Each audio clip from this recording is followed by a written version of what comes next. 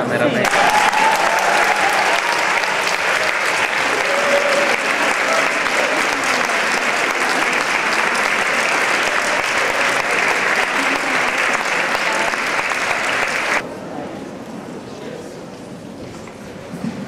Buongiorno, benvenuti alla conferenza stampa di The Man Who Stared at Goats, film presentato fuori concorso, sembra che l'abbia pronunciato molto male, pazienza, perdonatemi.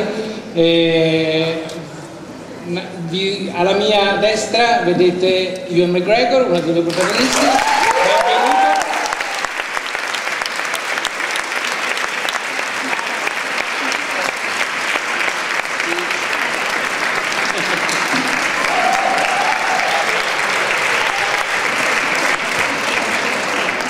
Penso che qualcuno abbia riconosciuto George Clooney.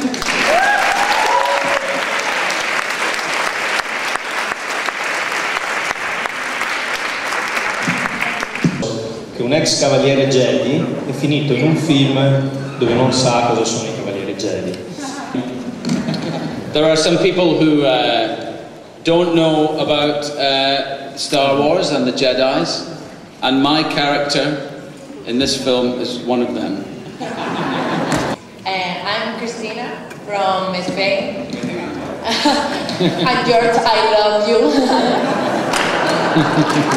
Yeah, no, it's what we love about this film and what was so fun about it is that there's a tremendous amount of it that's true. And as funny as it is, it's some of the dumbest parts of the film that are the true parts. So that's what made us laugh the most about it. Difficult to play comedy. And the trick of it is that you must try not to play comedy at all, you know? And you know that scenes are supposed to be funny or some moments are funny. But as an actor, you always have to play them absolutely for real. If you start trying to play the comedy, it doesn't, well, certainly not the kind of comedy that we wanted in this movie. There are actors that play the comedy. It's not generally as funny as this stuff. So you have to try and play against it in a way and let the situation be funny. And what's funny about our characters is that they're deadly serious about what they're doing, you know. And it's the situation that makes it amusing. George, please, take me. Choose me, George, please. Okay, when you take a big chance and it doesn't really work, it's always embarrassing when you take one real swing for the fences and it just falls flat. It's a good try, though. You know, the tie looks good. And it's just long enough.